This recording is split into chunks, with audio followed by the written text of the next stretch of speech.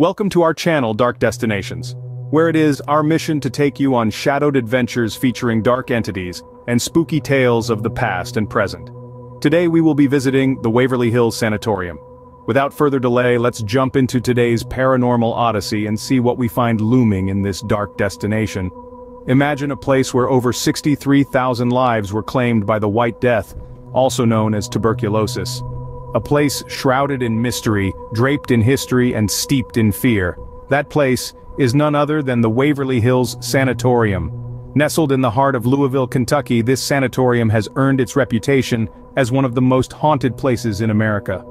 A chilling testament to the ravages of disease and human suffering, it's a building that has witnessed more than its fair share of death and despair. But it's not just the staggering number of deaths that makes Waverly Hills so infamous. It's the eerie tales of paranormal activity, the reported sightings of spectral figures, and the unsettling whispers in the dark that have etched this sanatorium into the annals of American folklore. Welcome to the Waverly Hills Sanatorium, where the walls whisper with the echoes of the past. The year was 1910 when the doors of the Waverly Hills Sanatorium first opened. Nestled atop a scenic hill in Louisville, Kentucky, this sprawling Gothic structure was initially conceived as a beacon of hope, a refuge for those stricken by the White Plague tuberculosis. This formidable disease had cast a long and ominous shadow over the early 20th century, indiscriminately claiming lives and leaving communities in despair. The need for a specialized institution to combat this plague was dire, and thus the Waverly Hills Sanatorium was born. The sanatorium was no ordinary hospital. It was a self-contained community designed to house and treat hundreds of patients. It had its own farm, water treatment facility, and post office. Everything was aimed at making the patients' lives as normal as possible while they fought the debilitating disease. The early days of the sanatorium were marked by optimism and progress. Cutting-edge techniques and treatments were employed, giving patients a fighting chance against the formidable foe that was tuberculosis. But as the years rolled on, the sanatorium's noble intentions were overshadowed by the sheer scale of the disease it was battling. The burgeoning patient population and the relentless nature of the disease began to strain the sanatorium's resources. Overcrowding became an issue, and the once hopeful atmosphere started to take a darker turn. Despite the best efforts of the dedicated staff, the sanatorium was slowly turning into a grim battlefield where life and death were locked in a constant struggle. The sanatorium became a self-contained city of the sick, isolated from the world.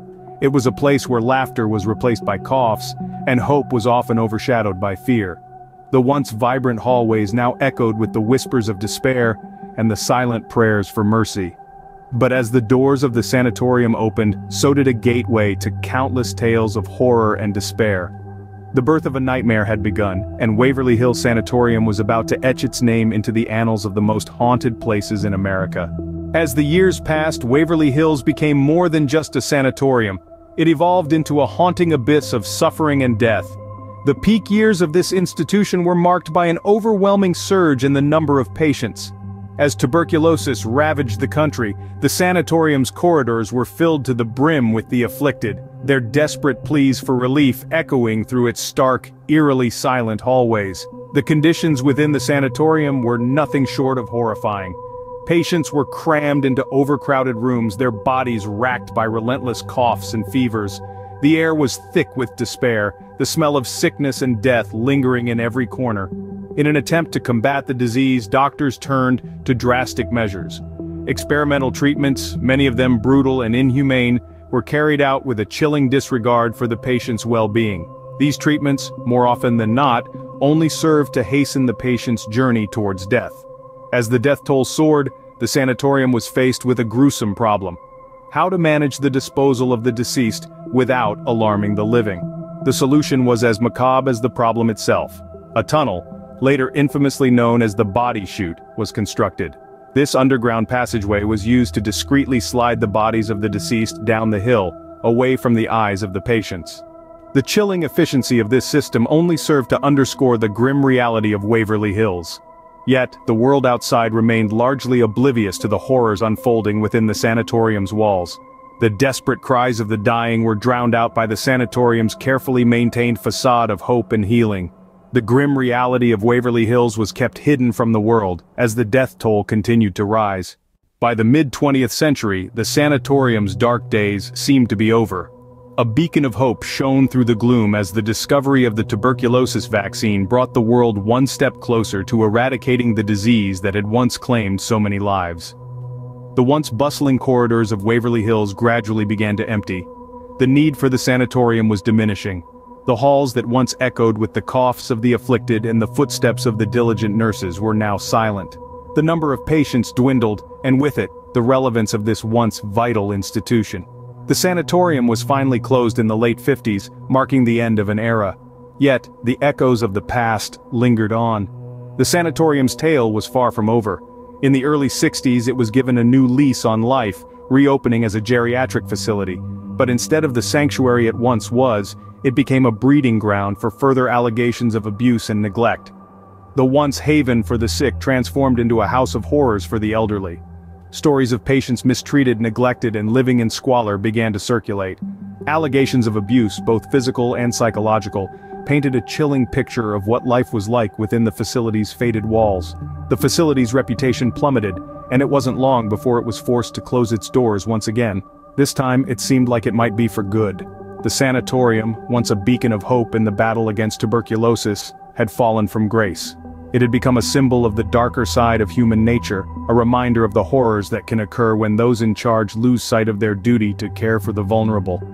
But even after its closure, the echoes of the past refused to fade away.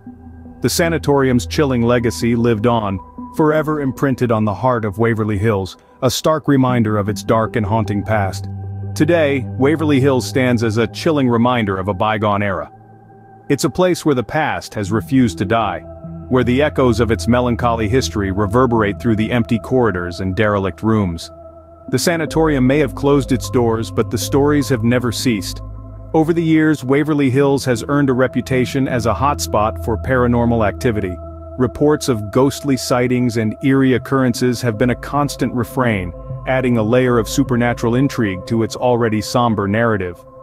Some believe these spectral entities are the lingering spirits of former patients, still trapped within the sanatorium's imposing walls.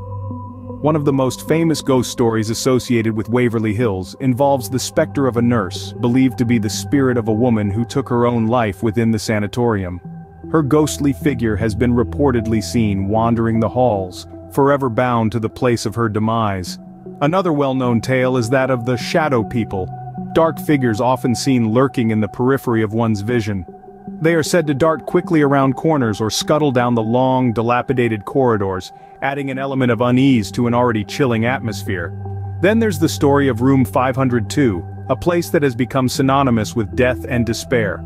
Numerous accounts have been shared of a ghostly woman seen crying out in pain, believed to be a patient who died in childbirth. Her cries are said to echo through the hallways, a haunting lullaby from beyond the grave.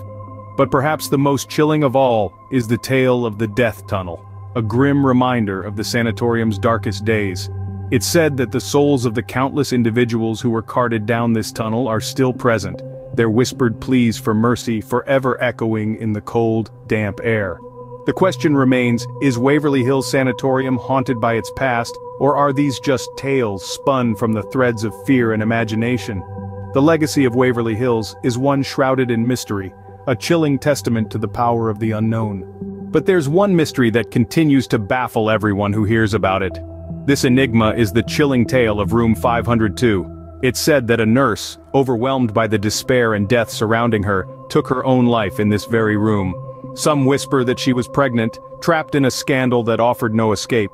Theories around this unsettling mystery abound.